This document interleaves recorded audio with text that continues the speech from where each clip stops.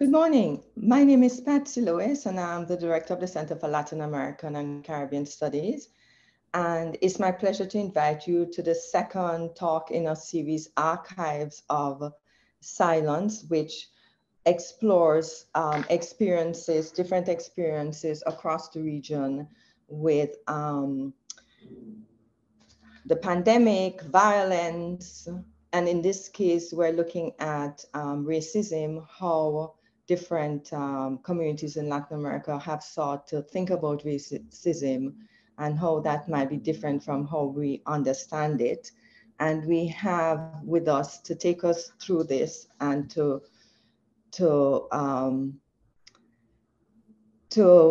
engage with the work they have been doing on this. Professors Mónica Moreno Figueroa from Cambridge University and Professor Peter Wade from the University of Manchester. And it's my pleasure to invite Professor Juliet Hooker, who is professor in the Political Science Department here at Brown, to moderate the session. So I just want to welcome you all, and I'm very happy to welcome Peter and Monica to this discussion, and I will hand it over to Professor Hooker right now. Thanks, Patsy. It's a pleasure to be here and to have a chance to participate in this discussion with two people who have been in conversation with and collaboration with for many years. And so it's too bad that we don't have Monica and Peter here in person, but it's great that we get to have them on Zoom. So I'm just going to briefly share their bios and then turn things over to them. So Mónica Moreno Figueroa is a Black-mestiza woman, associate professor in sociology and fellow in social sciences at Downing College at the University of Cambridge. She co-leads the Decolonise Sociology Working Group, and with Dr. Ella McPherson, she runs the End Everyday Racism Project, a web-based platform to report and monitor racism in higher education. From 2017 to 2021, she was the University Race Equality Co-Champion at Cambridge. Her research focuses on the intersectional lived experience of race and racism in Mexico and Latin America, anti-racism and academic activism, feminist theory, and the interconnections between beauty, emotions, and racism. Her latest research project is a large ESRC funded research project, Latin American Anti-Racism in a Post-Racial Age, LAPORA, for which she was the PI together with Professor Wade on anti-racist practices and discourses in Latin America, and from which a book is forthcoming in 2022. And this, I believe, is what they will be speaking about today. Peter Wade is professor of social anthropology at the University of Manchester. His publications include Blackness and Race Mixture, Race and Ethnicity in Latin America, Race, Nature and Culture, an Anthropological Perspective, and Race and Sex in Latin America, Mestizogenomics, Race Mixture, Nature and Science in Latin America, and Race and Introduction. In 2017 and 19, he co-directed the LAPORA project with Mónica Moreno Figueroa, and he is co-editing the volume that is emerging from that project. He's directing a project on cultures of anti-racism in Latin America and is co-investigator in a project titled Comics and Race in Latin America. I just want to say that I'm really looking forward to hearing about the book that has come from LAPORA. And I think there's been a wave of comparative research on racism in Latin America, and in particular focusing not just on racial formations, right, the different racial orders that have developed, but also on the movements that are engaged in anti-racist resistance. And LAPORA is one of those projects. And so it's great to hear what the results of it have been. So welcome and thank you, Mónica and Peter. Thank you very much, Julia and Patsy, for your introduction. So I'm gonna share my screen. Yeah, Can you see that? And so I'm gonna start this off with, well, just sharing like the title of our talk, Alternative Grammars of Anti-Racism of Latin America. And here we have the book that Juliet was talking about, and that we're very, very pleased and proud that it's coming out 22nd of March this year. And hopefully you will, with this talk, you get to know a little bit about it and see, make the decision to get it and talk about it and think with us about it. So first of all, I want to say that this project comes about, this book is a result of a project where loads of people participated. It ran from 17 to 19, and there were 4 teams in Brazil, Colombia, Ecuador, and Mexico, where national co-investigators, researchers, national advisors were really helpful. Well, not only helpful, I mean, they ran the project, we did it together. So whatever we present here is not just like Peter and my own thinking, but it's a thinking that we developed together. I also want you to see these people, to just give them a space to recognize their presence and their amazing work that is translated now in the book and some of what we're going to talk about today. So basically this project was looking at these 4 countries, trying to do a comparative and relational analysis of anti-racist and anti-racist discourses and practices or actions throughout. And we were basically focusing on the different efforts, mobilization, or strategies developed by Indigenous and Black peoples throughout these 4 places, and looking mainly at 4 main areas or research spaces, from state institutions to NGOs, social grassroots movements, and also some legal cases.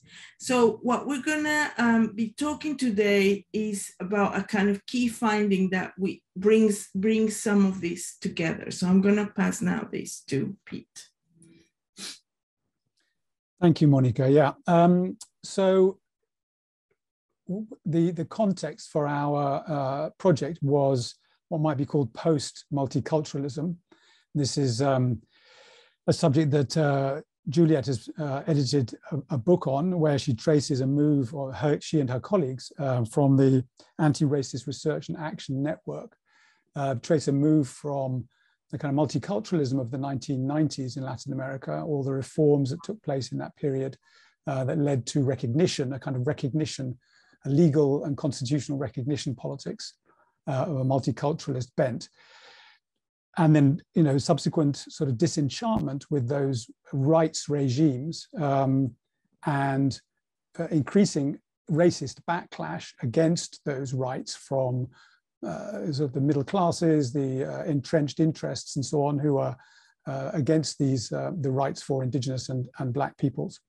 And we found that in the context of that racist backlash, there's also been a turn to anti-racism, so that more organizations, more grassroots organizations are thinking in terms or talking about racism as a kind of way of framing their struggles. And of course, at the same time, governments are co-opting that process and also creating, you know, institutes and centers and so on that try to tackle racism, often in a very superficial and a sort of cooptative way. So that's the kind of the context. And so, you know, our project started at the time when there was this sort of turn to anti-racism, an increased focus on the idea of racism or the word racism and so forth. We found in our work that there were very diverse ways of talking about racism, using the word racism, using the concept racism, sometimes not talking about racism, or not using that word explicitly, and not framing the struggle as one of anti-racism. So we found there was explicit, some people talked explicitly about racism and about anti-racism. They named it very directly. Some people kind of avoided that issue, or maybe didn't talk about racism, maybe talk about discrimination, maybe talk about social inequality, maybe talk about unfairness and so on. People also, there was a lot of diversity around how people conceived of racism. Was it a kind of a few people with bad attitudes who behaved badly? that was kind of could be thought of as racism and treating people badly, or was there, did people think about it in a more sort of structural way, to think about racism as a whole system of the apportionment of wealth and power and so on across a whole society? So we found this diversity, and we were thinking, well, how do we deal with that? And specifically, what are the implications for anti-racist strategies? Monica, can you move it on? Thank you. And this is important because it's obviously a question of how do we best tackle racialized inequality and injustice. So, simplifying quite a lot, we can say there are two sort of opposed points of view. One which sees questions of race, and especially racism, as kind of incidental to capitalism and liberalism. So in principle, capitalism and liberalism are kind of, in principle, perfectible. They could, in principle, in theory, achieve a democratic, egalitarian society and so on. Opposing point of view is that race and racism are actually constitutive of capitalism, liberalism, and what we might call modernity. That is to say, these things couldn't exist without racism and sexism and heterosexism and so forth. That is to say, inequality of some kind, and specifically in this case, racist inequality, is built into these systems and they can't exist without it. So that's a current of thought that we can find in lots of different theoretical approaches: post-colonialism, race critical theory, coloniality, Afro-pessimism, and Black radicalism, and so forth. Now, in both these different approaches, one might think that if you want to tackle racism, the first thing you have to do is actually kind of recognize it and talk about it and name it in a quite explicit way. So that seems to be apparently one thing you'd have to do. In the second approach, particularly, seeing racism as constitutive tends to set the bar for action or effective action very high. So if your actions don't challenge that constitutive nature of racism and don't challenge the very kind of framework of capitalism and liberalism and so on, then you're not going to be successful. Ultimately, your anti-racist strategy is going to fall short. And we thought that was, that tended, the danger of that with that is that one tends to be a bit dismissive of certain kinds of activities, that they're not radical enough, they don't go far enough, and so on. So, which we thought, we were uncomfortable with being dismissive of struggles that people were undertaking in good faith and putting a lot of time and energy in. So we thought that it might be possible to work with what Carolyn Pedwell calls an understanding of the imbrication of the revolutionary in the routine. So to see how sort of habitual everyday behaviors can encompass some kind of radical revolutionary project and vice versa. So as I say, we found a great deal of diversity of organizing in Latin America in the case studies that we looked at, which we'll talk about, a few of which we'll talk about today. And our inclination was to take a kind of an inclusive view, not to dismiss certain things as not being radical enough, but to be inclusive, but at the same time, to maintain a kind of radical vision overall, a kind of horizon of radical change, with which it might be then possible to engage in a dialogue with people who, weren't necessarily taking a radical vision, and who then might want to adjust their activities to take a more head-on approach to racism, for example. But at the same time, we were also cognizant of the idea that there could be approaches to racism that were indirect, that didn't need necessarily to name racism explicitly and to put it front and center of the agenda of a given struggle. So indirect approaches to racism perhaps could also work. So we did come across organizations that talked very explicitly about racism, that used it as a kind of frame for all our activities. One of these was the Colombian organization called Chao Racismo. As you can see, racism was absolutely front and center of everything they did. And there were some sort of fairly structural dimensions to the way they thought about racism. So they wanted to challenge the equation of negro equals pobre, black equals poor. That sort of structural coincidence of blackness and poverty was for them the problem. And they addressed that problem via some certification programs whereby they would assess the recruitment policies of a given company, and if they were adequate in terms of diversity and so on, they would give them a certificate, which sort of burnished the company's credentials. They also had some sort of youth-directed actions that tried to address the problem of violence and the fact that in Colombia and right across Latin America, as we know, violence tends to fall disproportionately on Black and Indigenous peoples. So there was a certain recognition of these structural dimensions, but overall, what the program was about, what the organization was about, was a kind of middle-class entrism. The way to solve the problem of negro equals poverty was to create a Black middle class, to create an image or a reality of Blackness that was, in the words of the leader of this organization, fashion, sexy, and chic, which I don't think needs translating. So, there wasn't, in some respects, you could say that their approach sort of fell short of a fully radical approach. It wasn't sufficiently structural enough because it didn't address the problems of the vast majority of Afro-Colombian people, which is that most of them are poor and face those problems. Nevertheless, it was quite clear that we didn't want to dismiss Chao Racismo either, because they were doing something that was valuable, which was to bring racism to the table in a very explicit way. The next slide, please. But we were also interested in struggles that didn't foreground racism, that didn't make it front and center of what they were doing. And we coined the term alternative grammars of anti-racism to talk about these different ways, these indirect ways of addressing racial inequality. And perhaps I won't talk about it now, but in the discussion, we could talk a little bit more if people are interested about why we chose that term, why the term grammar and so on. So one of the key examples of this kind of alternative or indirect grammar of anti-racism is what I've called a racially aware class consciousness, which is important, we found, because it was important in a mestizo society where racialized identities are not necessarily as clear as they are perhaps in the USA.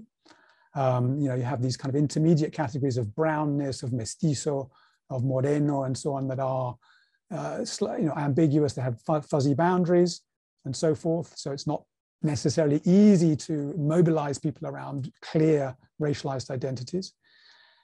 And above all, it's important in these societies because Latin America, because of its history of conquista, what I call conquistador colonialism, race and class coincide very strongly. So in general terms, the darker skinned you are, the more indigenous looking, the more African looking you are, the tendency is the lower down the social scale you are, and the lighter skinned and more European looking you are, the higher up the scale you are.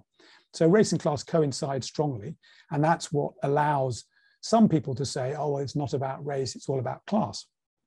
But it's also a way in which people can mobilize a resistance that takes on board both class and race at the same time. So, and I just want to say that other scholars like John Burdick and Keisha Khan Perry on Brazil have also noted this kind of mixture of racial and class consciousness. And an artistic collective in Argentina that my current project is working with, Identidad Marrón, talk about what they call an antiracismo con conciencia de clase, which isn't quite the same thing because their antiracismo is front and center of what they're doing, but they're just saying it has to be combined in some way with a class consciousness. So what are the strengths and risks of this concept of alternative grammars of racism? Well, the strengths are that it addresses in a very direct way the intersection between race and class. You can't talk about one without talking about the other. So it's got immediately this very structural focus. You can never think about racism as just being, a few bad apples, a few people with the wrong kinds of attitudes and so on. It's immediately structural. It's inclusive. So we found that in some cases, indigenous people didn't really want to sort of engage with the idea of racism, and they didn't want to frame their struggle as one of being anti-racism. They didn't want to go near the concept of race or anything associated with it, because they sort of are thinking, well, that's something that we've got rid of. Race doesn't exist. It doesn't, it doesn't mean anything. Therefore, we don't want to talk in these terms. So, you can create a struggle that includes them without necessarily making anti-racism and racism front and center of what you're doing. At the same time, racism doesn't disappear. You're not just saying, oh, no, it's all about class. Racism is still very much part of the picture, as we will see in the examples that we're going to look at. The risks of this approach are that there is always a tendency to underestimate the very integral role that racism and racialization play in reproducing inequality. The fact that, you know, racism and racialization tend to naturalize very easily these inequalities, and they also tend to dehumanize very powerfully, or they have the ability to dehumanize very powerfully the subordinate groups in a racially unequal society. So we're now going to look at some examples, 3 cases from Brazil, Mexico, and Ecuador, and we'll look at how explicitly racism is named or not named in these examples, and how racism features exactly. And we'll be asking also, what are the possibilities that might be opened up if we take a more radical perspective on racism in each case. And we'll be looking at struggles around safety, around violence and death, first in Brazil, and then around political power in Mexico, and then finally around land in Ecuador. I'll pass it back to Monica now. Thank you.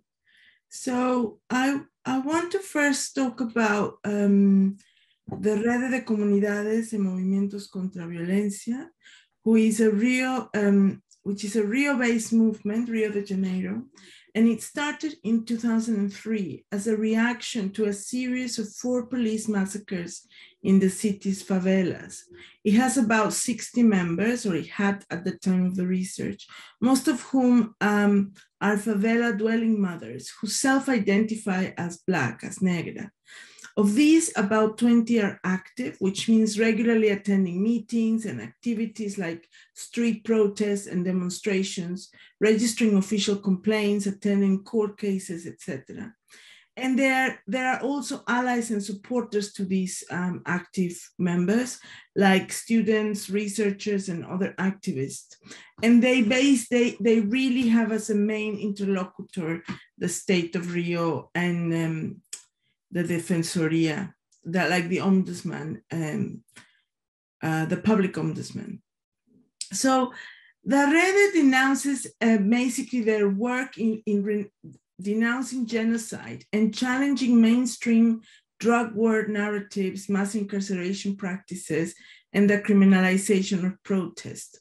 They denounce racism in the justice system, drawing on data that shows that 71% of homicides in Brazil are of Black people, that there has been a 40% rise in Black deaths, not just police killings, that in the decade to 2014, and that controlling for age, sex, education, and place of residence, Black people in Rio de Janeiro are 24% more often victims of homicide than whites, and that in Sao Paulo state in 2011, Blacks were 3 times more likely than whites to be killed by the police, taking into account their demographic weight. So in all of this and in their work, how central is racism in their discourse and agenda? The women in the network tended to identify as Black, as negra, but this was rarely a matter of open discussion or affirmation. The mothers' protest against violence, against police violence, frequently refers simply to the favelas and young male favela dwellers as the victims. The Blackness of many murdered sons was not insistently made explicit by the mothers and was usually explained alongside being a favelado or being poor, living in the favela, and being poor as an intersectional whole. Calls were made for justice and against extermination by the state. Racism was not explicitly named in the network's banners and posters, and these all recognize that police violence in favelas has an impact that crosses racial difference, and indeed includes significant numbers of white victims as well. And they would say, you know, they will claim for justice and against state extermination, claiming this, you know, we are mothers, we are Black mothers, indigenous mothers, working mothers, poor mothers, slum mothers, peripheral mothers. We are warrior mothers. Yet at the same time, the underlying racialized character of the killings and the protesters was ever present, and among the mothers, the discourse of lethal racism was easily and frequently deployed in diverse ways. So data on violence are nowadays often collected according to age, sex, and color, rather than class. And the correlations between class, neighborhood, and violence are complex, and it's not easy to find clear and simple data. Thus, the availability of data which obeys to the state's orientation towards anti-racism tends to highlight racial factors. The word genocide appears occasionally on the banners displayed in public demonstrations, evoking the idea of threats to a particular national, ethnic, racial, or religious group, to cite the UN definition. Photos of victims, all young Black men, albeit although they are from varied skin tones, form a central part of this visual aspect of this demonstration, and they made the racialized character of the killing tacitly but abundantly clear, as did the bodies of the mothers themselves. This was a strategic use of bodies and images to highlight suffering and emotion, but also to question the spectacle and voyeurism around damaged bodies, and the bodies were clearly racialized. In public speeches, mothers occasionally reiterated the racial bias of the violence and talked of favelas as Black territories. In interviews, one mother said, and I read what we put in the slide, "My children died at the hands of a racist police force because they were in racialized territory in the favela." Another said, "Here in Brazil, you do not need to be guilty or involved in crime to be killed. Just be Black, poor, and live in the favela to be in the sights of the police." Although a second later, she said only poor and from the favela, reinforcing this absent present, following Peter's concept, this absent present quality of racialized identifications.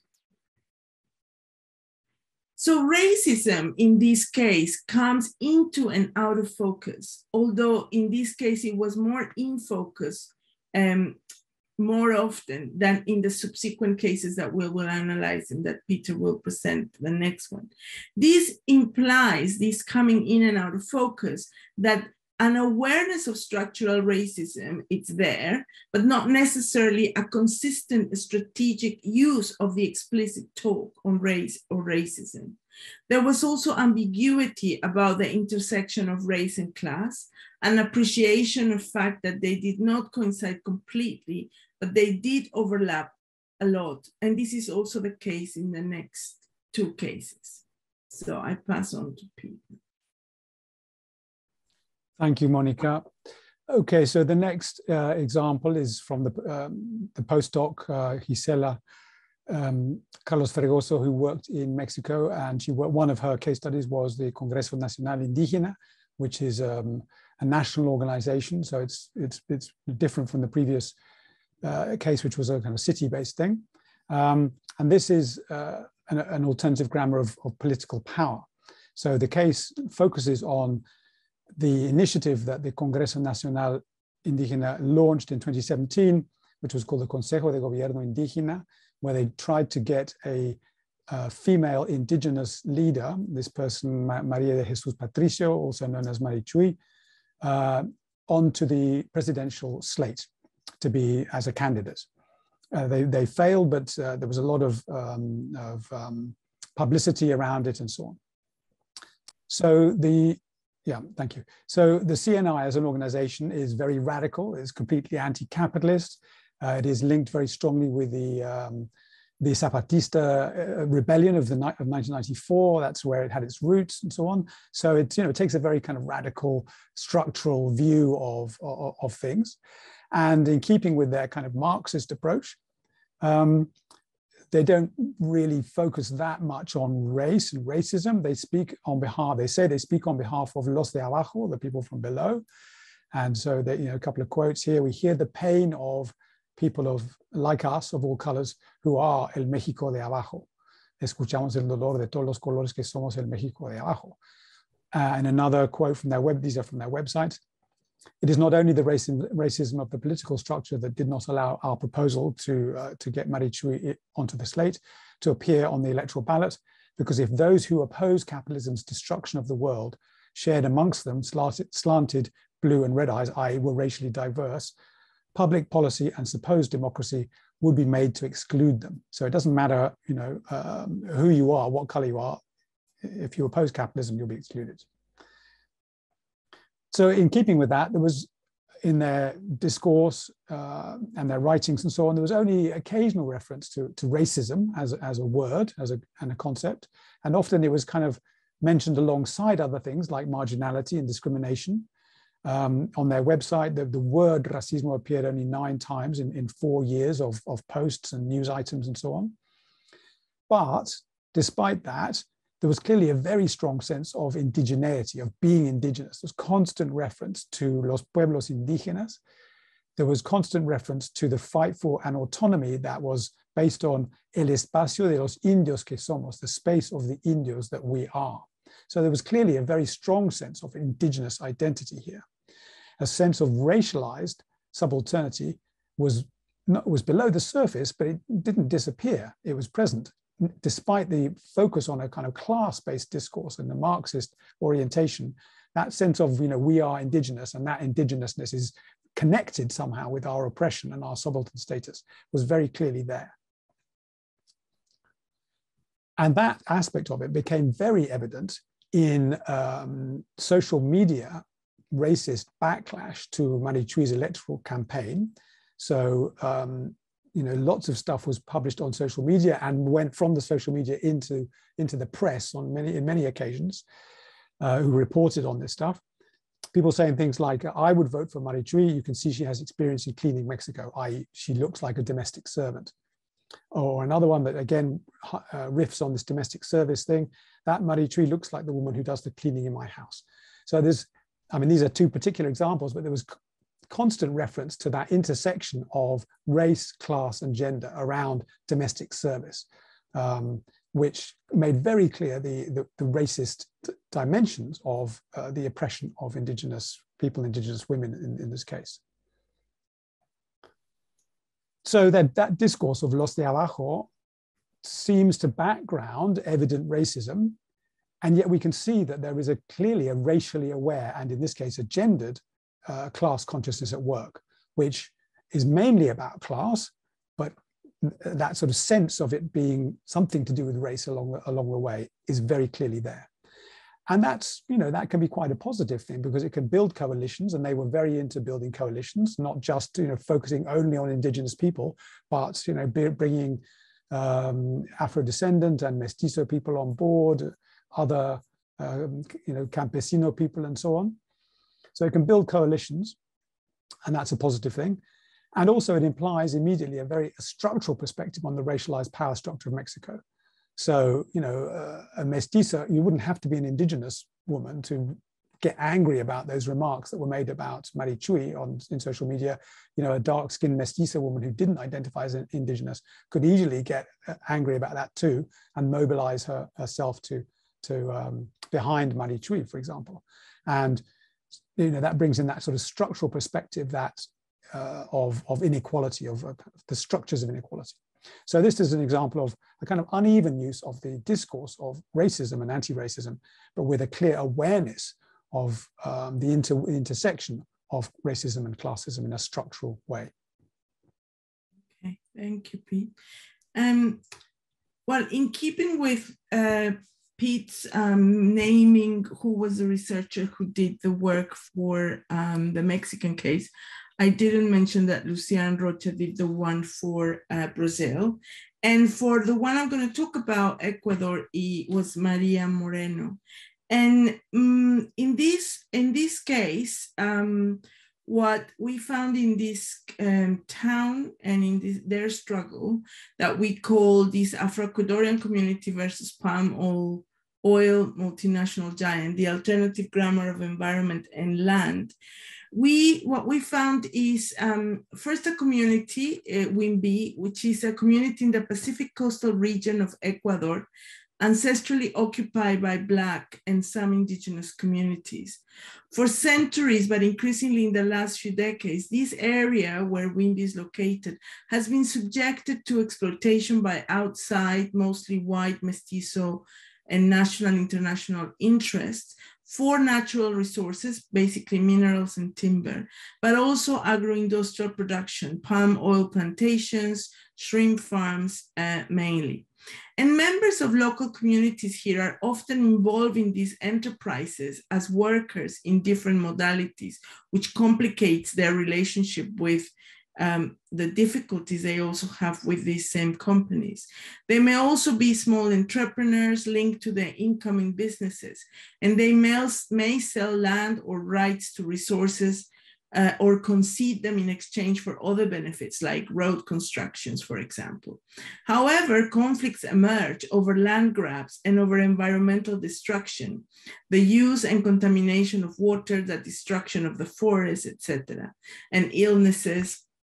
Resistance by local communities is thus principally about land and the environment. For these local activists, they try to, on the one hand, use legal instruments, including rights to the titling of ancestral lands according to them as Afro-Ecuadorian communities, but they also mobilize Ecuador's Defensoría del Pueblo, the ombudsman, the public defender, and they use alliances with the Catholic Church and their pastoral social ministry, and a lot of environmentalist NGOs that also are very aware and contributing to their struggles and organizing. So in these struggles, in this particular struggle, racism and anti-racism are not often mentioned explicitly by locals, by allies, or even by some social science analysts of the situation. And when interviews mention the word, it is often in context of direct discrimination rather than structural processes. Yet at the same time, there is an underlying awareness among locals of structural issues linked to their racialized condition. Although in our interviews, it is mostly among certain educated and activist groups that these issues come up and are mentioned. So for example, they would say things like this, you know, they do this to us because we're Black, they want to eliminate us, but just because it's only with Black and indigenous peoples that you can see such abuse. The companies say we have won against really important people, are we going to lose to these negritos? It has been said that the state doesn't care about the lives of Black people in the area. And of course, this connection of poverty, class, and race that Pete mentioned before in this quote, in the class of poor people where there are Blacks, whites, mestizos, most fucked up of all is the Black. There is a racial problem. I believe it's a racial struggle, not a class struggle. So the question of Blackness and thus implicitly racism also arises in other ways. First, land can be claimed as ancestral lands, as I said before, of an Afro-Ecuadorian community. Even if this relates to multiculturalism, it still foregrounds a category for which racialized difference could be made evident, and indeed is made evident by some of the people here. And secondly, outsiders often portray the region as a whole as inferior, as underdeveloped or uncivilized because of its Black and indigenous population. Therefore, there is an underlying racialization linked to the historical geography and moral topography of the country, which creates and sustains, on the one hand, a structural link between underdevelopment and Blackness and indigeneity. And on the other, it constructs an image of the region as a place open to exploitation by any means necessary in order to make a profit. In this way, the struggles for land and against environmental destruction are also implicitly anti-racist struggles, not just from our point of view as analysts making an argument about the operation of structural racism, but from the point of view of some of the locals as well. So what are the implications of this? And as in the previous cases, we want to kind of try to see this, the possibilities of the terminology, of this proposal of thinking of the alternative grammars of anti-racism. So on the one hand, pursuing land and well-being as a local or regional group may be productive in gaining ground in a material sense. In a context of mestizaje or in other contexts of the post-racial denial and the legitimation of racism, it can be an effective tactic for maximizing the legitimacy of claims and struggles in the eyes of others. On the other hand, it leaves implicit a key factor in the suite of mechanisms that reproduce disadvantage and block struggle. So like the REDE and the Congreso Indígena de Gobierno, racism came into and out of focus, although in this case, it was rather less in focus than in the REDE and the Congreso. Consejo Indígena de Gobierno, sorry. As with the cases of those two cases, there was ambiguity about the intersection of race and class, an appreciation of fact that they did not coincide completely, but they did overlap a great deal. For WIMBY, we see a lesser awareness of structural racism alongside a good deal of clarity about the unequal exploitation of land and environmental consequences, a clarity that is nevertheless tinged with a sense that the racialized position of the area's inhabitant is somehow involved in this inequality. So there is some racially aware class consciousness. Notable in this case, as in the Consejo Indígena de Gobierno, is that when racism is adduced in this context, it leads directly to a structural analysis of the topic, going beyond individual discriminations and stigmatizations. As with the Congreso, the Consejo, it invites, indeed it obliges to consider the whole racialized power structure of Ecuador. So, Pete. Okay, so concluding now, I mean, the turn to anti-racism that I described at the beginning, that recent focus on the word racism and the idea of the concept of racism and anti-racism as a way of framing a struggle, that's often been seen as useful in Latin American mestizo societies because it's the first step, the part of the problem in Brazil, Colombia, Ecuador, and so on, has been simply making people recognize that racism does exist, that it is a real problem. People have spent decades proving with statistical and ethnographic work that racism does exist, that it's an issue. So, that can be seen as very useful. But also that sort of unifocal focus can lead to some limited outcomes. So the governments have often produced anti-discrimination legislation, which is actually quite limited in its impact, partly because the kind of bar for legal proof of racial discrimination is often quite high. So few cases come to court, fewer cases get successfully prosecuted, and so on. So whatever their symbolic effectiveness, their impact in changing the structures of inequality are relatively limited. And also, some of that legislation tends to deal with discrimination in a very broad way. So any kind of discrimination on the basis of, not just race, but ethnicity, sex, disableism, whatever, gets lumped in with this, with racism. And so racism tends to lose its specificity. So that, the focus on racism can be useful, but it can have limited outcomes.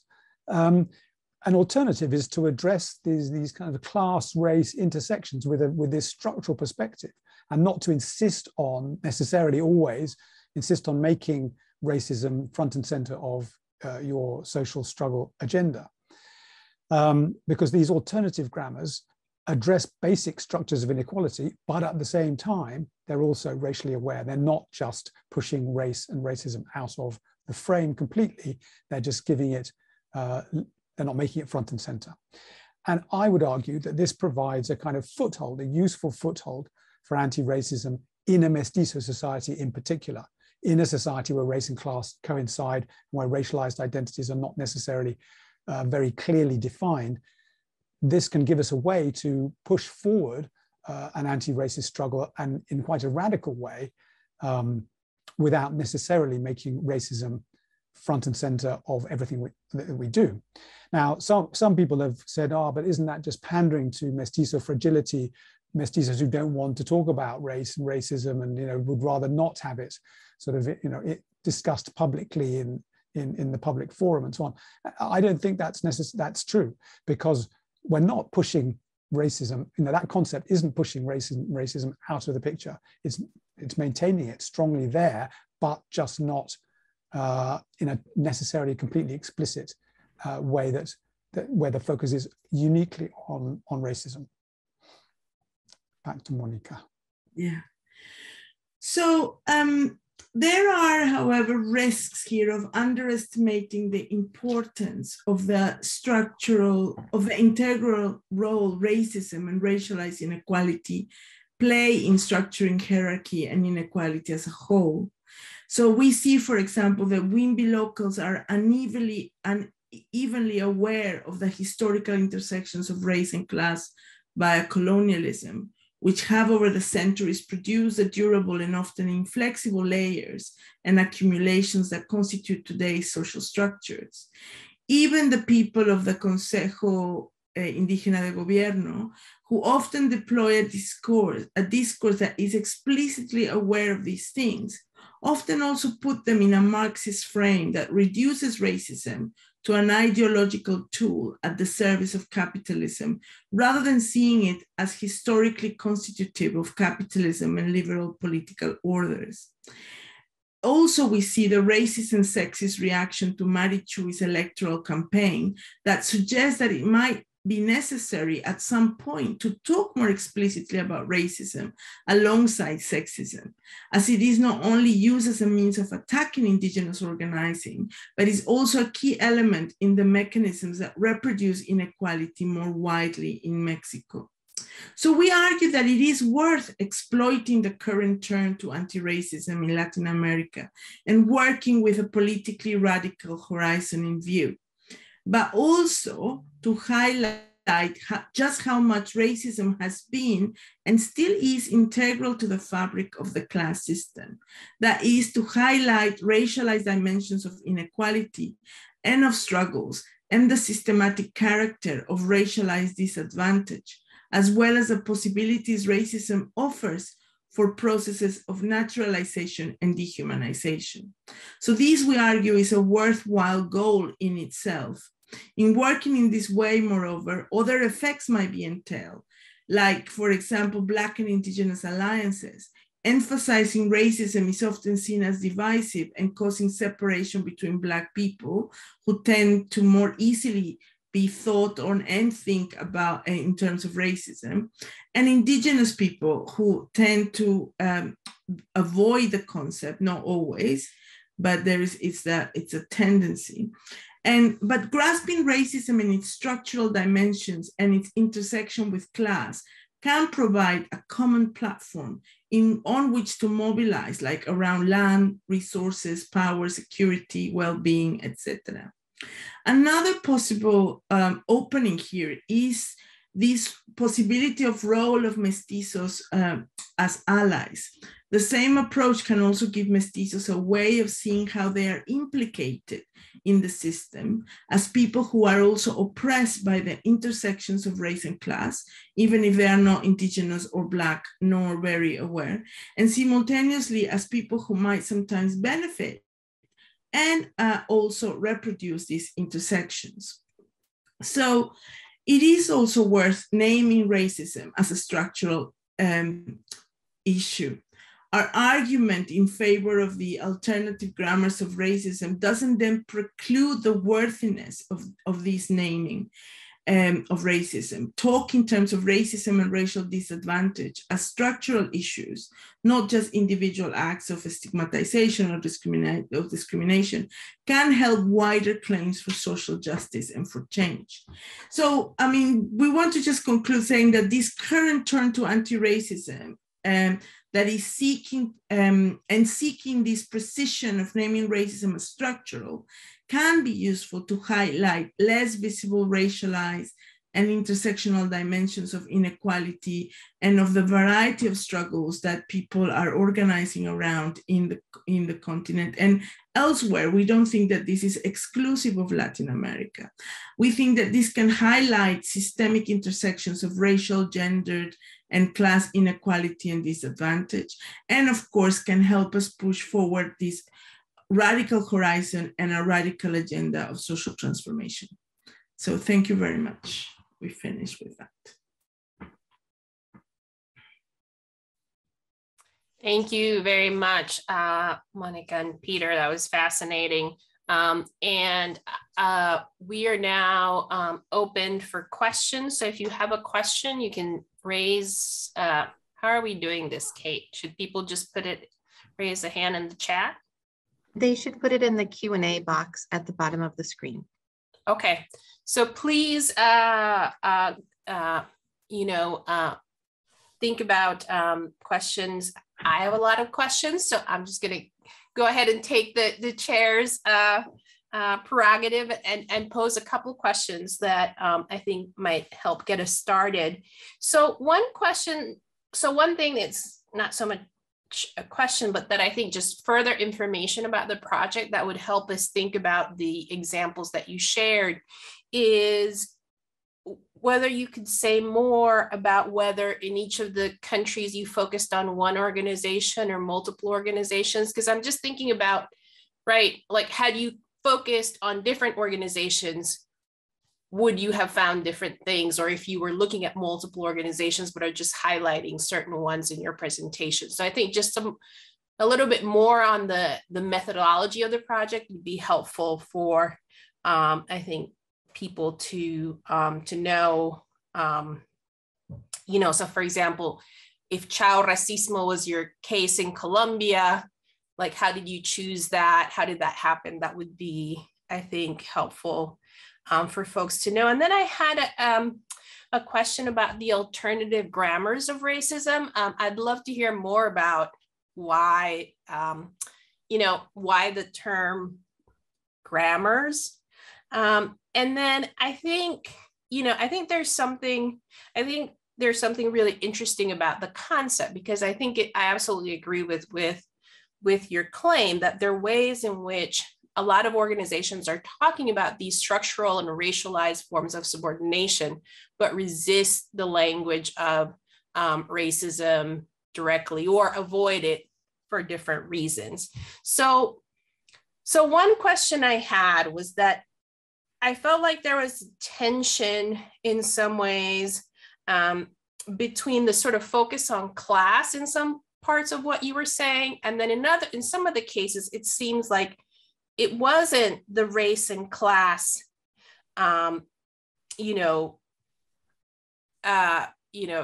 connection that mattered so much, but things like safety, land, violence, right? All of these sort of structural struggles that aren't necessarily, that are about structural inequality. But if you think about, right, the women in Brazil, the mothers fighting against police violence, right? So is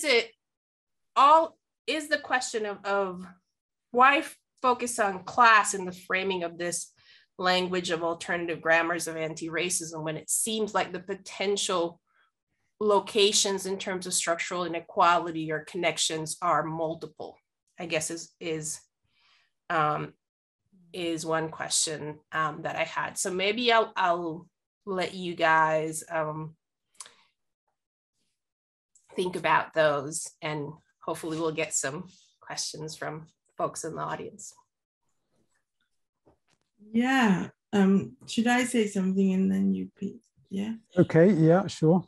So about the methodology, in each country we had around, is it 5 or 6 projects that were looking depth. So Chao Racismo is just one of the projects of Colombia that was particularly striking because of how they present themselves. And there are many different categorizations we've been going through with the different cases and just thinking about how to map them. And actually it's interesting because now I can see in Mexico, for example, new organizations almost replicating or in a similar vein as Chao Racismo, and that have a, it's helpful to just see what kind of, we call it more entrepreneurial anti-racism and the kinds of things that they say. But it's only one of a variety. So each country had a variety of cases that we look in depth and a variety of cases that were more contextual and that help us frame other things. But we recognize that we are missing a lot of others. One big gap, for example, is we didn't look into cases looking at sexual diversity, for example, or the, there are many things missing, but we did what was possible in that frame, or that what we found as well, as fieldworks go, what was coming our way in that time. So about your other question, I'm sure Pete has much more to say about that. What I would think is that the use of class in this context helps us, is an example of the possibilities of the alternative grammars of anti-racism, but that particularly looking at class in a context of mestizaje sort of makes sense suddenly to breach that big claim that class is the issue or that race is the issue, and actually brings that together. And I think we just wanted to observe, I think the way that we were first focusing on, are they naming or not racism? And then we shifted away from that. And now we're looking, how is this intersection working? But this, of course, it's a very promising concept that gives us space to look at many other things, which I think we do bring, but I mean, it's a fair comment that we could emphasize even further, the multiplicity of things. But I think this is an opening that allows us to see all those connections, because the Rede and has a big gender component that we can also, in another chapter of the book, we basically look at what we also call the intersectional turn alongside the anti-racist turn, and how that case particularly shows a very interesting way in which motherhood is presented. So we can also go through that way. So I think for the purposes of this presentation, it was looking at that, but indeed, the concept is rich and productive, and we're hoping to see it being used, and we will see it as well further. We will use it further and keep, opening up these possibilities. Yeah, no, I'd agree with that. I think I'd add that, maybe we're using, or I'm using the term class in a very broad way. So to indicate a variety of structural inequalities. And, I think I was influenced strongly by Stuart Hall, who, said that race was the way in which class was lived, I think. No, wait, class was lived through race. That's the way he put it, didn't he? In relation to, that comment has often been taken to apply to Britain, where issues that are clearly related to the kind of class structure of the whole society are experienced and lived through and talked about in terms of race, of immigration, the thing that our position as working class white people is bad because of all these immigrants coming from Africa and the Caribbean and so on. So kind of displacing ideas about inequality and so on onto race. So for me, what's happening in Latin America is kind of the other way around, is that issues of race are talked about through class.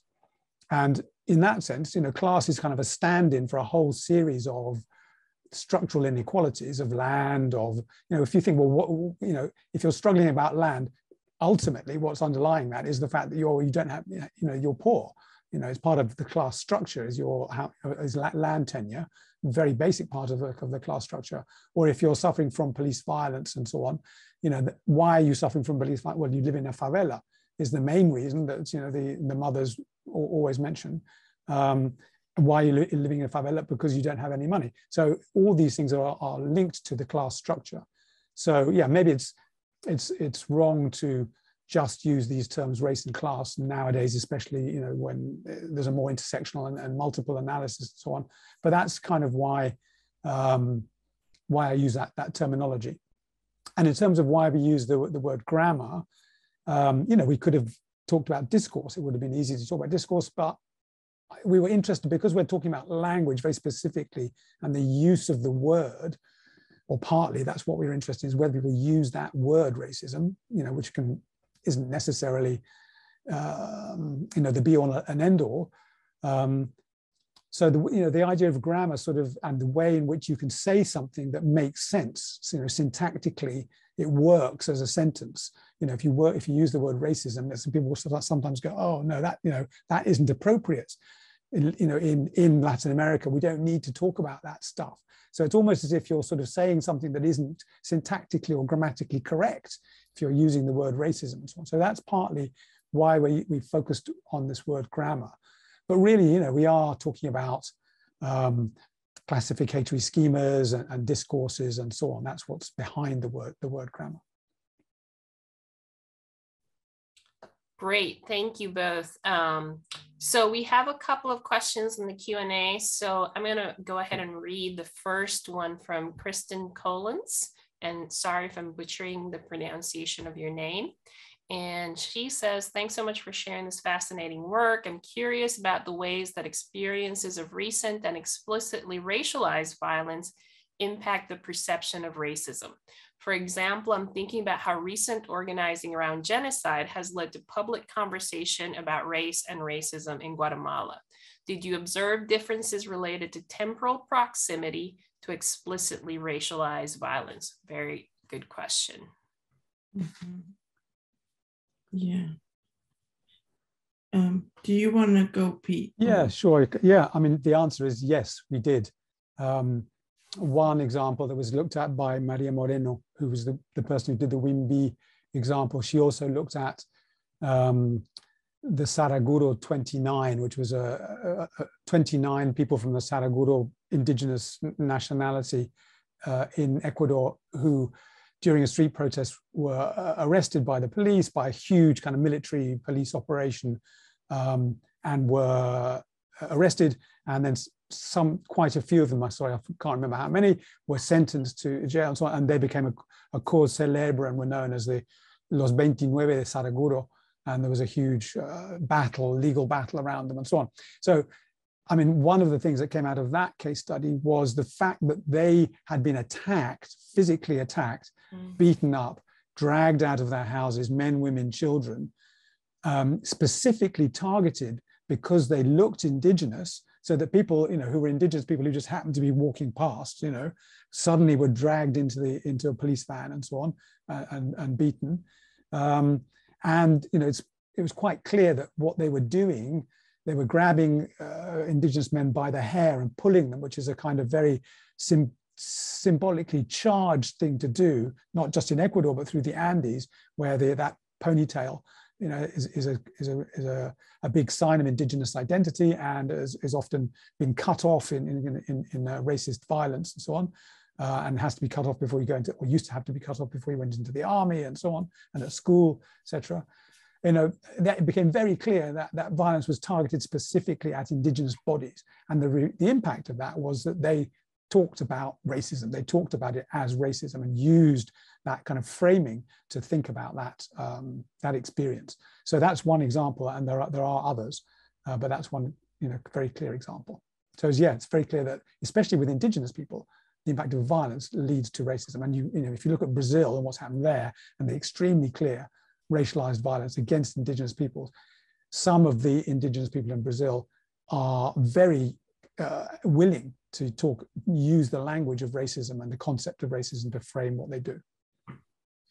Yeah, maybe we can add to that the case of Colombia, of the civic strike of Buenaventura, which was also another case where there was a decision of the organizing Black people to not talk about racism per se, but talk about the working conditions and the situation of the port. But then with the violence, that sort of reverted, and again, racism became an appropriate way of addressing. So this, violence is a key element that brings about, in most cases, a very explicit talk about racism.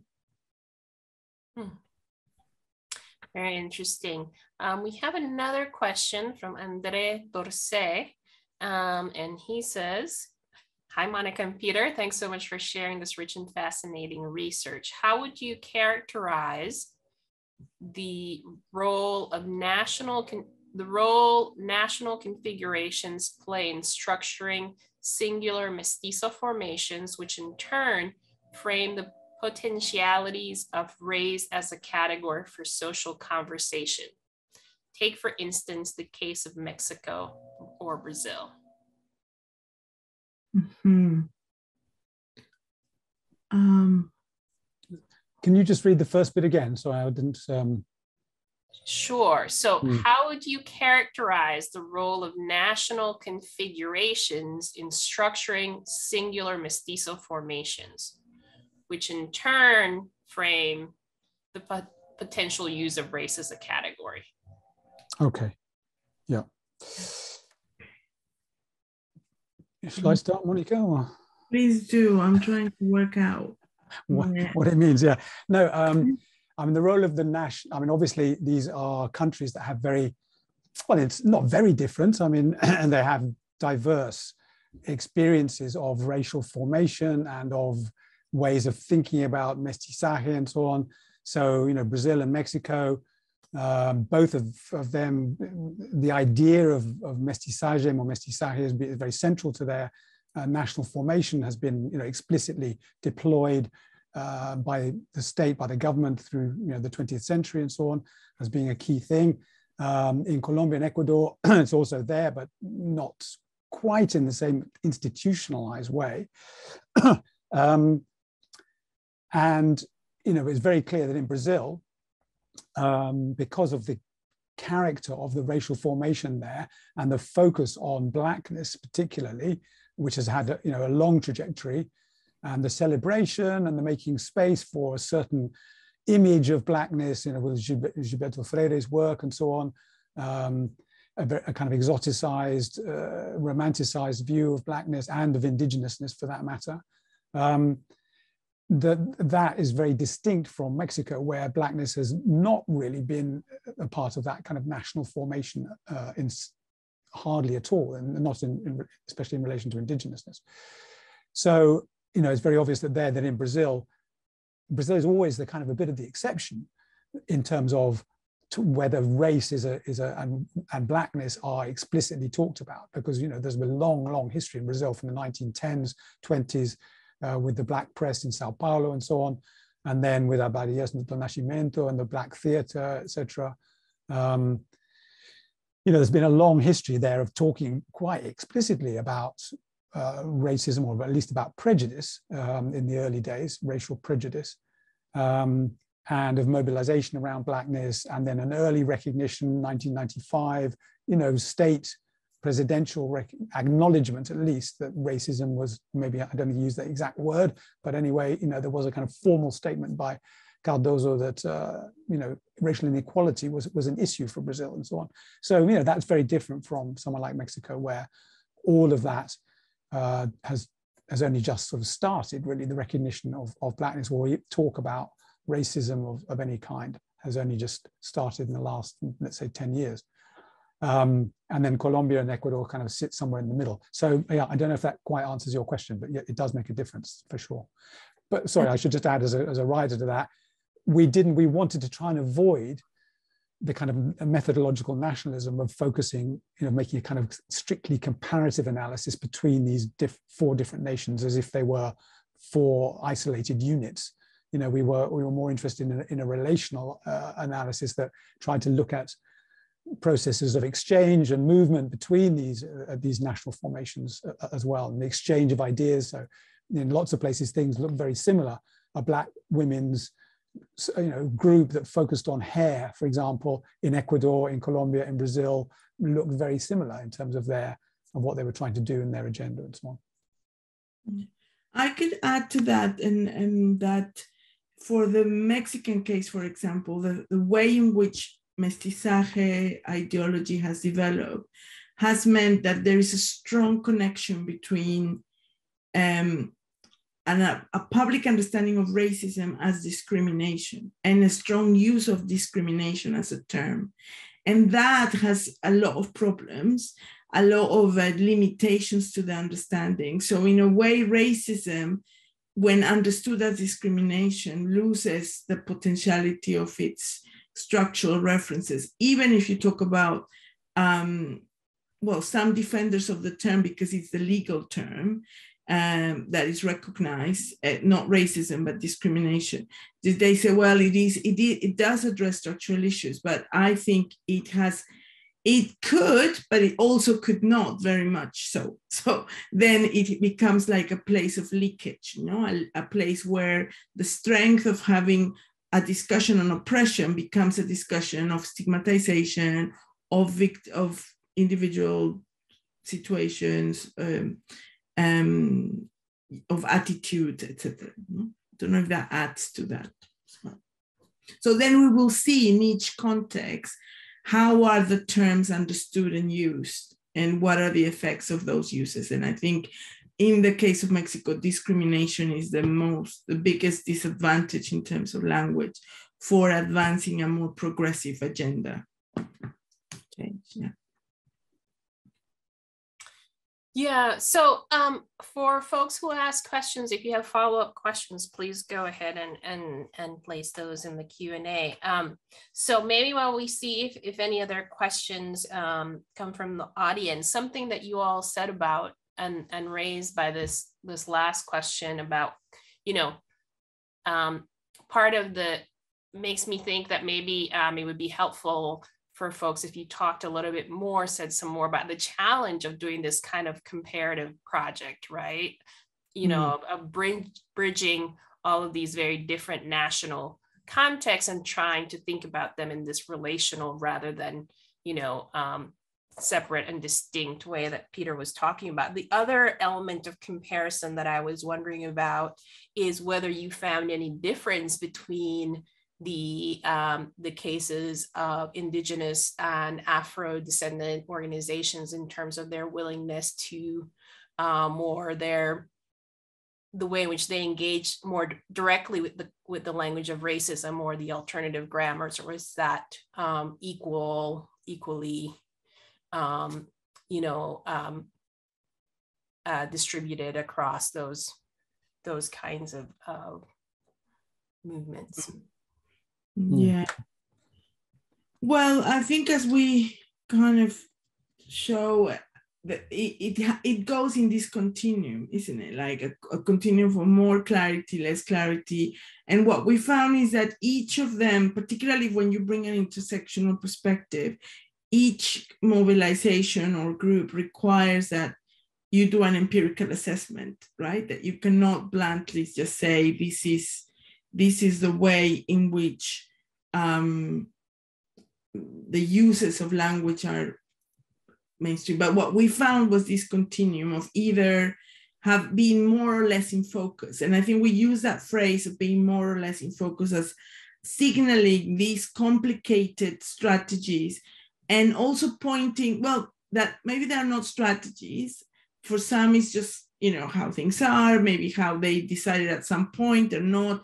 And I guess what we end up claiming is that maybe doing a strategy about it, being more explicit about it. How is it that each organization wants to engage because of their empirical specific context could be a way to strengthen their struggle or to strengthen their anti-racist, well, not only anti-oppression, anti-racist, their struggle for, you know, like Zapatistas, the CNI, the Congreso, and the Consejo, they talk about their struggle for life, you know, and they talk about life, and in that they bring all these different elements to it. So I think, yeah, I don't know if this is useful, but I think it would be good to just see, I would take it like that, you know, we need to address it contextually, empirically, looking at to what extent and what comes in and out of focus and why. Let's make it explicit. Yeah, I mean, the challenges of doing this kind of comparative work is interesting because, I mean, there's a couple of things come to mind. One is that the researchers, the postdocs we had working in each country, in each case were from that country, except for Colombia, where the postdoc came from Venezuela, which is, fairly sort of similar. But she was the only one who was going into a kind of, a situation where she wasn't at home, sort of thing, in inverted commas. So, in each case, and that then contrasted with the fact that, I always felt there was something kind of very generic, or there was always a sense that anti-racist organizations, looked very similar in many ways, especially ones who put racism front and center. And what they were doing looked, so, a Black women's hair group in Bogota or in Medellin and in Rio looks extremely similar to one in London, for example. They're doing the same thing, they're using the same discourse, they're using the same idea about, going natural shape, taking all your hair off, and that being a kind of rebirth and awakening and coming to consciousness of being a woman, of being a Black woman, of being an African woman, et cetera, et cetera. All that looked sort of very generic. So somehow there was a kind of tension between that slightly generic quality and then the kind of the embeddedness of the postdocs, researchers in their kind of home territory, where there was a tendency for them to kind of take for granted some of the categories or the ideas about indigeneity and Blackness and so on that were particular to their country.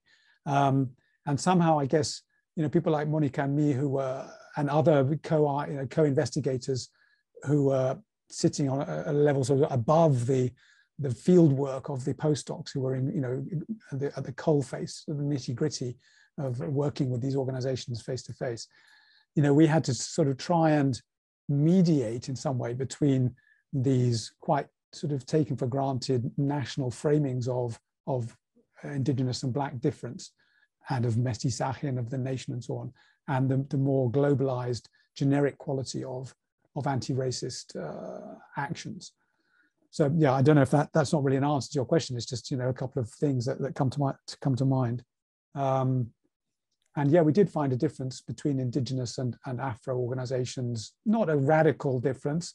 Some indigenous organizations talked about racism in quite a clear way, especially in Brazil, as I said, where they were felt they were really suffering, extermination, really. And some Afro organizations, on the other hand, didn't talk about racism very openly. I think in both cases, what was interesting was that the difference between the public and the public statements that were made by the organizations in the press, talking, on the streets and so on, where the tendency was not to talk about racism, and then what they did in interview, when you asked them, say, listen, what do you think about this? Is racism? What do you think about it? And then it all came out. So that's quite an important difference as well. In the WIMBY thing, it was very obvious. You couldn't find almost nothing about racism in public statements made by them, made by the church on their behalf, made by NGOs and so on in the press. And yet when you sat them down in interview and said, what do you think about racism? Wow, porque somos negros, that's why. It was very interesting.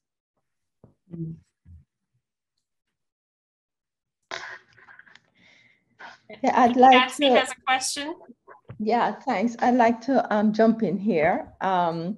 Just your last comment, Peter, raises a question of whether people deliberately don't use the word racism because they think that it might not resonate with the national climate. So it's a strategy more than how they see their struggle. And I'm not sure how to frame this as a question, but we have focused a lot of conversations about race in the US and how it operates and so on. So hearing your discussion on Latin America, different countries and the complexities, it just brings the Caribbean to mind, and which represents a different kind of reality where for the most part you have governments and ruling classes that are predominantly Black, not always, and the shading of Black might be different, but it's less. How do you talk about race in a situation like that and how it intersects with class when, for example, poor Black Jamaicans would still talk about in certain situations, it would say it's because we're Black, you know. People still talk about race, even when structurally, you know, it's not always easy to say that people are discriminated, the system is discriminating against them structurally. And so to what extent does self-perception matter in how you determine how people experience oppression, whether it's class or race? Especially in societies where, as you say, issues of hair is still very much prevalent, where in Jamaica, you know, you have schools saying that children with Rastafarian hairstyles, well, Rastafarian children have to cut their hair. And, you know, there's a lot of clear anti-Black sentiments. Mm. Monica, or shall I start if you want? I don't mind. Well, what I think is that self-perception is, I mean, it is very important to one extent to be able, or to a large extent, but to be able to organize and engage in explicit anti-racist work. But it also requires, it's almost like, yeah, we need to have some sort of self-identification that allow us to join the organizing or the clarity. But at the same time, we need to understand why certain groups of people have chosen or have been in situations where they cannot engage, or they struggle with engaging with that and try to deny a system that is oppressive. In some cases, it's been like national formations, as we were talking, that have kind of developed in that way, that want to avoid race talk, that want to move people into more like a citizen language or another kind of language. But at the same time, we see that there are big sediments, and of course, not only sediments, but like, well, racism is kind of structuring the ways that these societies. So how would you explain not talking about race when wanting a child to cut their hair because of so it doesn't kind of make sense. But I also am very sympathetic of trying to understand why people will find it difficult to self-identify as Black or as Indigenous. And I think those are always like big questions. We usually tend to research the resistance, you know, the people that organize, the groups that are very that they are very aware, that they are very clear, and that because they are more available and because they are more hopeful. As researchers, we want to go for the hope maybe, and we want to look for that. So I'm very interested when we think about what about those people that can't, they won't, they've done a lot to kind of conserve a certain sense of dignity within their understanding of what it is by not engaging with those ideas. And I think more than giving you an answer, I just pose that is a question that requires more understanding. But I'm very sympathetic of that struggle, I would say. Mm-hmm. Yeah, I guess I'd add that, I mean, the Caribbean is an interesting case, and we didn't obviously work there. I've never worked in the Caribbean myself. I've done research there, but I've read obviously a fair amount about it. I think that's a good example of where the discourse of race is where Blackness, and you can understand that Blackness isn't just about phenotype. It's about a kind of moral quality or a certain kind of behaviors and so on, which are associated strongly with class. So, phenotype isn't irrelevant because, as you said, the higher echelons of Caribbean society, Jamaican society, do tend to be much lighter skinned than the lower echelons. And, structurally, that difference between, Black and mulatto, in inverted commas, has been important in Haiti, for example. It structured the whole process of revolution and so on there. So that is quite an important, that colorism, that color spectrum is important. But it's also interesting how Blackness gets associated with certain kinds of other dimensions, behavior, uptown, downtown, etc. Certain types of music, certain types of sexual behavior, etc., certain kinds of gender relationships and so on, all get associated with with blackness. So you can still have those kinds of hierarchies without there being a clear sort of white-black racial dimension to that hierarchy. And yeah, I think you're right that people are nervous about using the word racism in a kind of public forum, because they feel like, you know, it won't be accepted, or, you know, they'll be excluded or sort of marginalized if they use that language.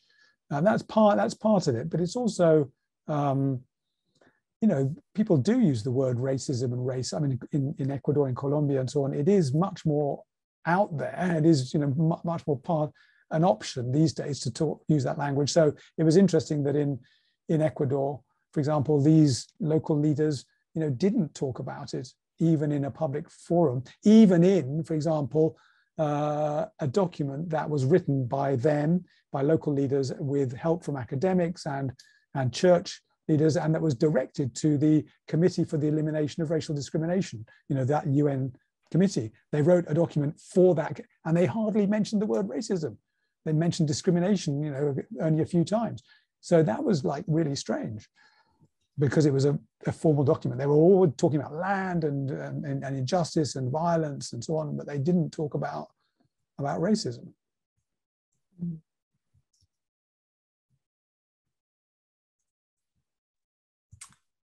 Very interesting. We have more of a comment than a question from Luis Valdivieso. Thank you very much, Monica and Peter, for this critical study that allows us to sharpen the analysis of racism in the Latin American and Caribbean regions for those interested in the subject. And I guess that raises something that, you know, if we don't, I'm doing last call for questions in the Q&A. So if you have any questions, please put them in now. But something that I wanted to ask you to reflect on, which is, you know, like what are some things that, now that you're done with the volume, you're about to start presenting the book, what are some of your main takeaways, things that, things that stand out to you from the volume, perhaps in addition to what you've already said, but also maybe in terms particularly of where does this kind of research, this kind of comparative research on racism and anti-racism in Latin America, what do you think are some, future lines of inquiry or things that you think would help push the field forward? Yeah, well, I could say that, well, there are many takeaways, but one that I'm very pleased with is the analysis we've done around intersectionality and how this turn to anti-racism that we sort of analyze is also breeding an intersectional subject, or they are correlating an intersectional subject with with this anti-racist turn, and this is kind of bringing very interesting possibilities of action, and also another way of analyzing what's happening for different subjects. So I like that. I also think that is very interesting, the very inclusive nature of our approach, where we were really wondering, how can we avoid the question or the value, the judgment of, are these organizations worth enough? What is good enough? And noticing how much judgment there is constantly within any kind of struggle. You can see that within feminist groups, anti-racist groups and others, of like, you're wrong, that's not the right way, that's not radical enough, that's not good enough, that's not like, we are sort of having a very impossible measuring or very high bar. And what we tried here to do was like, if we are going to suspend that, if we suspend that judging, how can we bring everyone and recognize that any anti-racist work does something to the context and to the world, even if it's not what we think it should be, or like that idea of like complete change of state of affairs. So I think that that's very productive. First, of bringing people in and together, of avoiding this division, because then it becomes an internal fight or an internal, like who is doing the best anti-racist work or something. And what we're saying here is like, they are all contributing in different ways. How can they all sharpen what is this radical horizon that these organizations are having? What can they do if they manifest it, if they make it explicit? Or, so I think that's also, I mean, there are more things to say, but I would think that that's something I'm taking, and some of the things that come to mind right now. And in terms of where is it going, I think it's very interesting to see how 20 years ago or so, we were like proving the point that racism exists. And we were all like, okay, let me show you, let me demonstrate. I mean, your work, my work, we were all like sort of trying to bring in different ways, look, this is how racism is deployed. And then there's been all this shift to understand what are we doing now? And I think this is gonna still take a while, because there's so much more we're not understanding of actions and practices and discourses of anti-racism, of like, what are the logics? And I think that's what is happening right now. And there will be more. I mean, the 2 projects that Pete is doing, there are other things. But in my view, what we need now is, is after this assessment of that it exists and not of what we do against it, is what are we imagining? What's in that radical vision?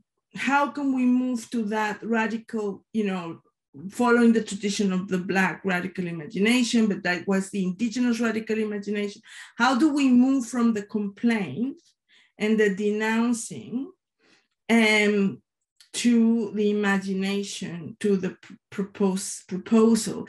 And also, how do we distinguish, and this comes from one of my brilliant PhD students that is really making me very pleased with these dialogues we have, from survival work, which a lot of anti-racist work commits to revolutionary work. So I think that's kind of where I see this leap, to work that is imagining in other ways.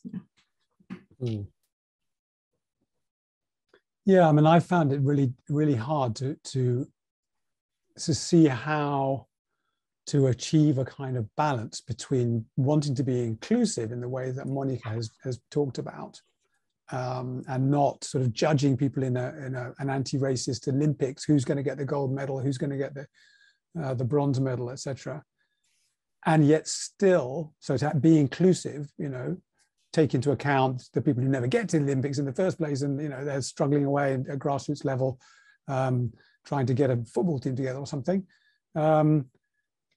and yet still sort of have that radical horizon that doesn't just say, oh, well, anything goes, any action is as good as any other action, which is clearly not true either.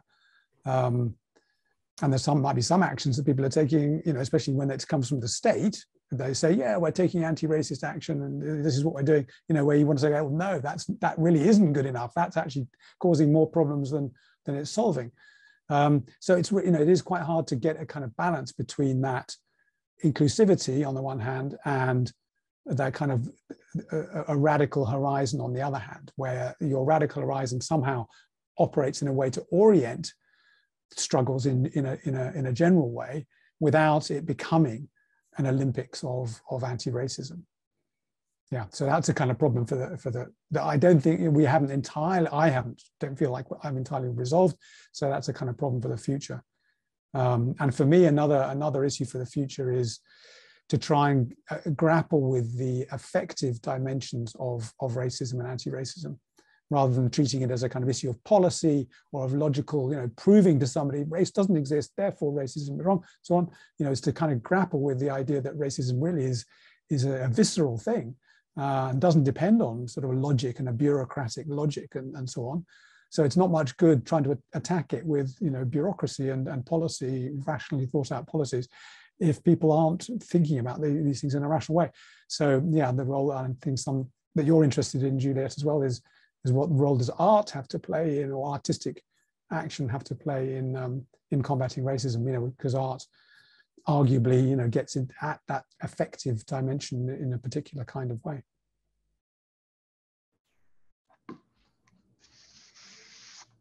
Yeah, and that's a very long-standing debate, right, among people. If you think about Black thinkers thinking about these questions too, how do you reach people and make anti-racist change?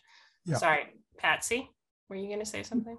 No, I was just going to thank you all for this really fascinating discussion that, you know, has taken a conversation about how people think about their reality forward. And I just want to thank Monica and Peter for sharing this really interesting research with us. I want to thank Juliet for guiding us through the discussion and, you know, for doing this so ably. So thank you very much. And thank you to Kate and our communication team at Watson. I also want to just announce that the next talk in our series, Archives of Silence, which I should have mentioned, is supported by the Herbert H. Goldberger Lectureship Fund, which is administered by the Dean of Faculty.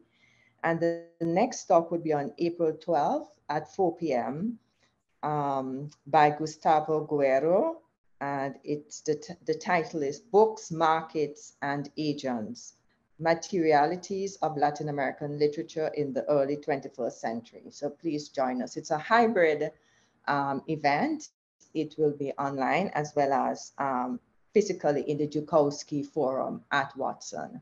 But again, thank you all so very much for this really interesting talk. Well, thanks for the invitation, and thanks to everyone for attending, and thanks, Juliet. It was my pleasure. I'm very much looking forward to reading the book. Thank you. Yay. Yes. And thanks to our audience. Yeah, thank you, everyone. Yes. Okay. See you. Thank you.